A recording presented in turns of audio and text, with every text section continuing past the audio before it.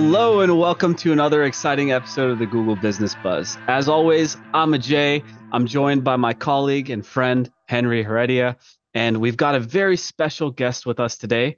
We are joined by our very own Aleyna. Now, Aleyna, I'll let you introduce yourself a little bit, tell our viewers a little bit about you and what you do here at OMG. Yeah, absolutely. Hi, guys. How are you doing today?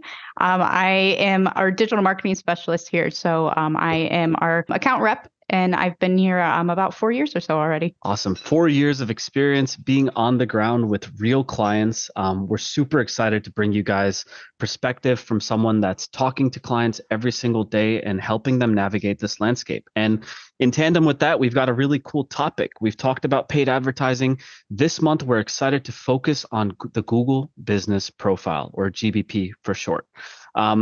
This is a loaded and packed topic because this is a super valuable platform which almost all of our clients are on, or many of them are on. It ends up being a very popular starting package for a number of reasons, which we're going to get into. So, Henry, we've got the man himself, the product manager for the GBP and organic products here at OMG. What is up with GBP in 2024? How is this platform becoming more and more relevant to our small businesses every day who depend on it? Hey, Jay. Aleyna, thank you so much for joining us today. And to all of our listeners and viewers, thanks for joining us as well. Yes, Google Business Pro organics, right? Google organics, how we define organics is that you're not paying for advertising to Google. It's not paid ads. That's the difference between organic marketing and paid advertising or paid marketing. Now, when we do organics, we know that people are searching looking with intent, right? And the intent is what drives people to go into Google and say, hey, I need to know what the best pizza around my neighborhood is, right? And then you go into the Google Maps and Google is looking for that search engine results page to be very relevant to that user intent. Why does it do this? Because Google wants them to continue to use that platform. If Google starts giving users bad results, then people are going to stop using them. They're going to go to Bing, they're going to go to Yahoo. But organic still is a very important tool in the marketing arsenal, but not the only one. We know that consumer behavior is changing in 2024. People are going to different avenues to find out about businesses, right? TikTok, Facebook, Instagram, Snapchat. We have the Meta extended network, right? Their display network, which includes a bunch of other websites. Google's own display and extended network, which for paid advertising, it includes a bunch of different websites. But now the organic side also includes a bunch of different websites because we know that a local business needs to be on Google Maps, right? There's no if, ands, or buts. But how do they climb the ranks of Google Maps, right? And that's touching on the three local ranking factors: the relevance, the distance, and the prominence. And Google mentions directories in that prominence factor. This is a Google article. You can look it up yourself. I'm not making this up. This is public for everyone to read and to create their own methodology around. This is how we baked our methodology. And through prominence, we know that Google is indexing these different directory sites like Yelp, like Better Business Bureau, like Chamber of Commerce, MapQuest, even Apple Business Connect, even Bing, right? All of these different sites, these different platforms have to do not only with the Google ranking, but where people are making their decisions. We never know where that's going to happen, right? So that's the importance in 2024 of organics. You got to be everywhere. You got to cast a large net and then reel them in. And I think you just flipped the idea of GBP on its head. To everyone watching and listening who is maybe less familiar with Google Business Profile, you would have thought, okay, they're talking about the Maps listing. And what we've just said is that no, Google Business Profile isn't strictly about just the listing, but rather it encompasses directories. There's also the website, which is a huge dependency and impacts the performance of the Google Business Profile. So the first thing you need to understand is that it's not just the Google Business Profile, but it's rather the Google Business Profile plus directories plus the website. And there are even more factors that I'm sure will come up as we get through the course of this conversation. And so understanding that user journey, that customer journey, is going to be very important to understanding why these things matter.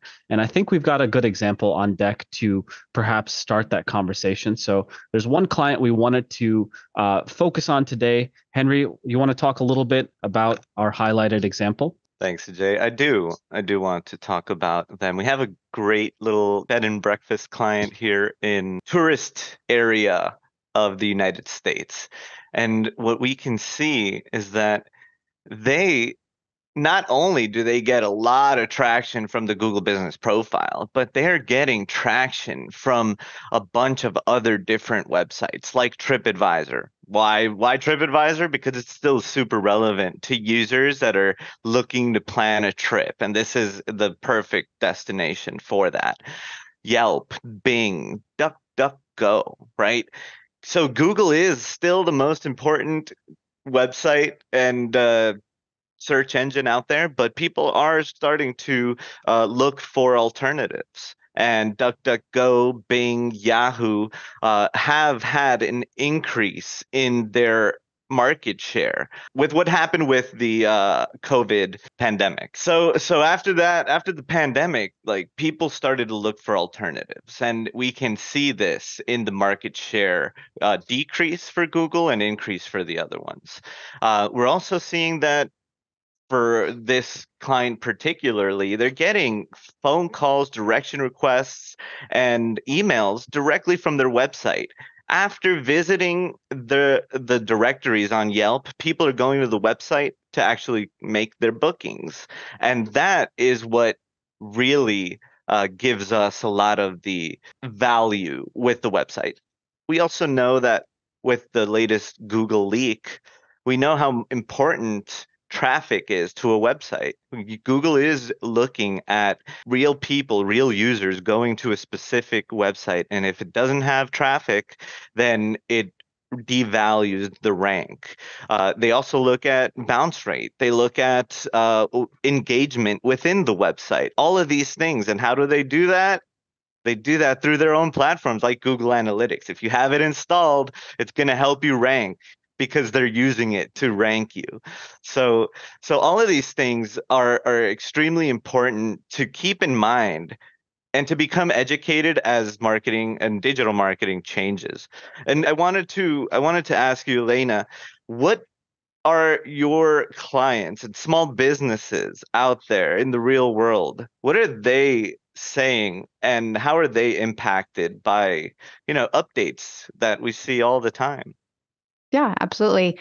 I think one of the biggest things I hear and tend to see is, a lot of people are telling them, we found your business from Google, but there's so many different platforms, like you guys are mentioning, how they found their business. Did they find their website profile? Did they find them through all these listings, through an advertising product? And at the end of the day, most of them are finding their website organically. They're finding it through the business profile. They're finding them through all of those general listings that we're mentioning. Awesome. That's good feedback. And it was yesterday, one of our colleagues, not yesterday, on Tuesday, one of our colleagues from the advertising department, shout out to Corey, he mentioned something super important, which is with Google Ads, especially with Performance Max and display campaigns, you might not get the conversion right there on the Google ad, but this is an introduction to the brand. And then that conversion can come in many different ways, right? You can come in through the social media,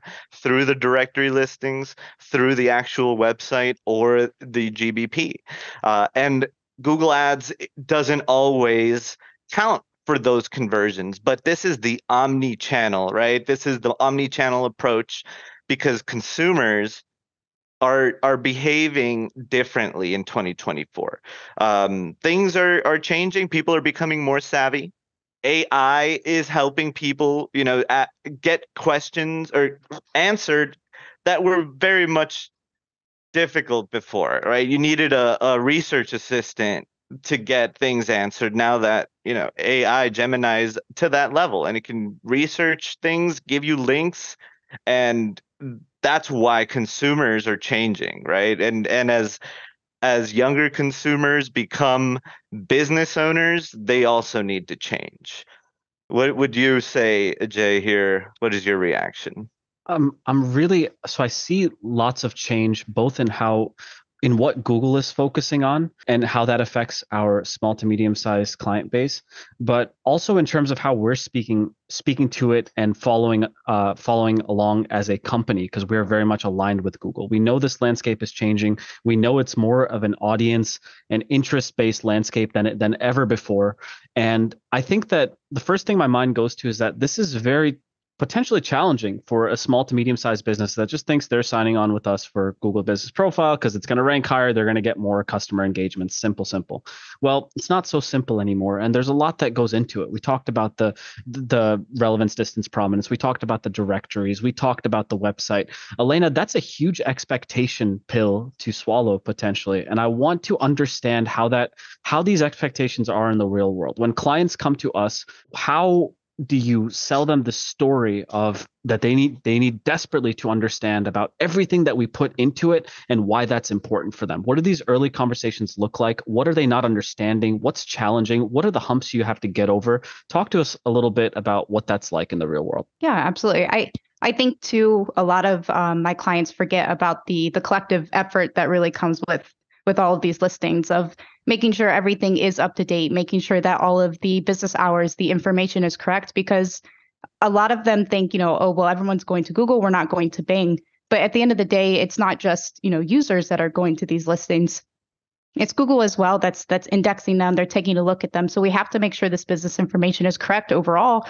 Again, not just for user value, but for Google, who is looking for this information, so they can then show them those websites. They can show them the business profile. They feel confident that this is the correct information. They are the most relevant to the person searching. So they're going to show them that business. Well articulated. So it sounds like hurdle one can potentially be talking about the importance of the listings, and then it's probably pretty cool to get to show those listings grow over time in terms of value produced from them.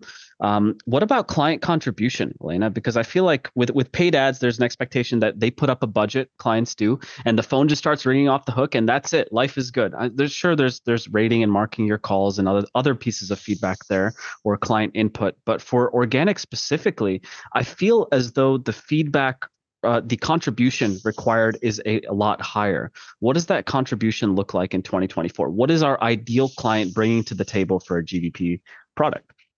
Yeah, absolutely. And again, it's just going back to it's a really cheesy metaphor, and I use it all the time for my clients, kind of helps them understand. But I always say your business and your Google business profile are essentially friends. When you guys, are first starting out, Google doesn't know who you are. Google doesn't know what services you offer. They don't know about your business. They don't know really anything. So it's kind of up to us to build that up. But for client contribution, we have to then give real life examples. And the biggest part of that is going to be business reviews. The reviews really do play a really big feature in that. And that's really kind of what I hit the most is reviews. And then of course, business photos. People really want to see the visual side of things. If we're just, putting reviews up there, we're putting, different posts, things like that up there. There has to be some type of visual aspect. And the biggest hurdle for me is really kind of showing them how important a photo is. Because at the end of the day, you don't really think, well, why is a photo important to be added to a business profile? It's just a picture, of an HVAC unit. It's just a picture of a furnace. But at the end of the day, it goes back to that collective effort of showing Google we are doing these jobs. People are happy with them. Look at all these reviews that we got. Oh, so important. You said it. You said it right. Why clients, when I was a DMS as well, clients would always say, what do you mean pictures? Use the ones that I gave you. They gave me 5 at the beginning of the relationship. No, Mr. Client, the reason Google needs those pictures is because it can see those pictures. It has AI in the background. It has had vision AI in the background for years now. We're just now realizing it. And it can actually see what that picture has. And if you use the same picture on your website and on the other directories, it's going to sync it up. It's going to say, hey, this business is actually, doing what it says it's doing, and it's giving us authentic content, and it's consistent throughout our indexing network. So let's bump it up on that local ranking. Great, great summary. Great. And you Aleyna, alluded thank you. to it, Henry, but you said and to the indexing network, but it's not just the Google Business Profile where some of these images are being seeded to, but it's all across the internet through various directories. So why don't you talk to us a little bit, Henry, about what type of information is being pushed across these directories? Give us a sense of scale, how big this network is, what's being pushed to it besides images, what else are we updating up there, and get a sense of what's really going on behind the scenes that our clients benefit from every day as it's relevant to the Right. listings. Well, Google in the prominence factor mentions directories, right? But why does it mention directories? Because it needs it to have the same name, address, phone number, categories, services as it does on the GBP. Well, think about it as a credit score. If Experian sees that your name is Henry Heredia, but the other ones see me as Henry M. Heredia, then who am I? Am I Henry Heredia or am I Henry M. Heredia? And that brings down my score. Same thing with Google. If they see that the business name is incorrect on different listings and not the correct one that they have, they're gonna devalue that ranking score. We have to make sure that the name is in sync across the board, and it has to look like it does in the real world. That's what Google wants. Google wants to basically recreate the real world in their digital world with prominence, right? That's why if you look at Google Maps, you'll be able to see landmarks, museums, things like that really easy. They have built-in prominence because everybody knows about them already. The prominence that we have to build is for those businesses, like Aleyna said, right? It's Google needs to get to learn about that business, and that's when the trust happens. They can't be friends without trust, so we need to give them that trust. And you talk about it too in your LSA layer, right? It's all about trust. So definitely, it's important to have that same information consistent, same attributes, the same website link, because you never know where they're going to come from, right? What if they are on Yelp? There's a lot of users on Yelp looking for businesses, looking for restaurants, looking for HVAC companies and towers. And if they find your information correctly, they're going to find you and they're going to reach out to you. It's not just Google anymore. Well said. It's not just Google anymore. And with respect to the directories, not all directories are equally important depending on the industry. So when you think about what goes into a product that's going to power the foundation of your online presence, you got to think about directories. And in line with that, you got to think about core data architecture, name, address, phone number, NAP, as Henry stated. Now, along with the core data architecture and all that good stuff, you also got to think about, okay, well, this is simple enough. I'm going to OMG National or another agency because I want more organic calls. It's not that simple, guys. So think about common operational things that happen over the course of running a business. Say you have an address change or something similar, you change locations. Well, not only do you need to update that on Google Business Profile, you're going to have to go and update that across all your directories. Otherwise, what? Otherwise, your rank is going to suffer, your presence is going to suffer, and your customer engagements are going to suffer. And we want to also get away from this framework of talking about Google Business Profile as just calls or thinking about it as just calls. I'm sure that's something that you see, Aleyna, on the client services side. It's all about those customer engagements over time, which can be many things. Aleyna, why don't you tell us a little bit about the different types of customer actions that clients can expect from GBP? Yeah, I mean, phone calls are definitely, important in what most people look at, because at the end of the day, that's how you can really tell if that was a return on your investment. But on a lot of my most kind of important ones, and again, you kind of mentioned it, it's really kind of industry based. If you are, maybe, a bed and breakfast, you're going to really want to focus on those direction requests. You're going to want to focus on, those website visits. Those are going to be really the two kind of bigger ones, depending again on that industry. If you are really trying to build up that brand awareness, if you're running a special on your website, if you're running anything, depending on, trying to get more traffic to your name, those website visits, again, the direction requests, those are going to be kind of really, really two big ones that I see a lot. 100%. And like with anything else, at the end of the day, if you can't measure it, you can't really speak to it. And so a really cool tool we have to look at rank at a bird's eye view are our rank grids. We're going to put an image of that up on the screen, but this really allows you to see how your business is changing, month over month, quarter over quarter. And obviously the intent with any good product methodology is to have the product perform better over time. And with GBP, simple enough. It's if we do our methodology work really hard, you should be able to feel those gains both in customer actions as well as your rank over time.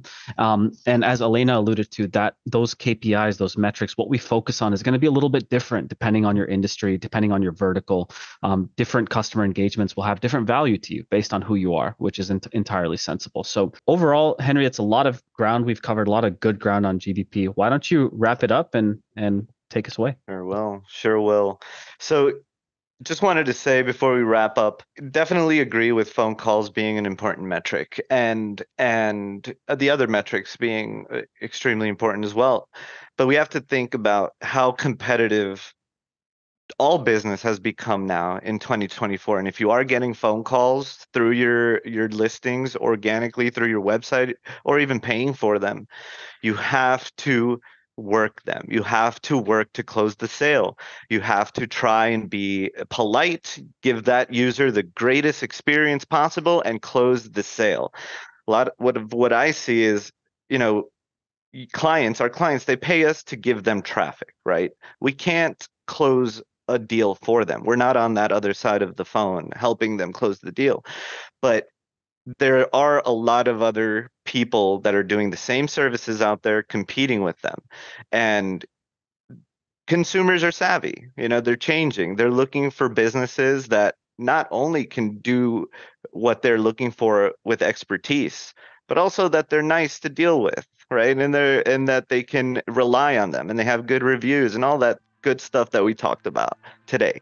But I just want to reinforce the fact that business owners need to fight to close their deals because there's a lot of competition out there, and that's the beauty of America, right? We live in a capitalist society where everyone has the opportunity to grow. Thank you, Aleyna, so much for joining us today. Ajay, thanks again. Thank you, everyone, for listening and watching. Love you all. Bye. Thank you guys for having me. Thanks, Aleyna. See you, everyone.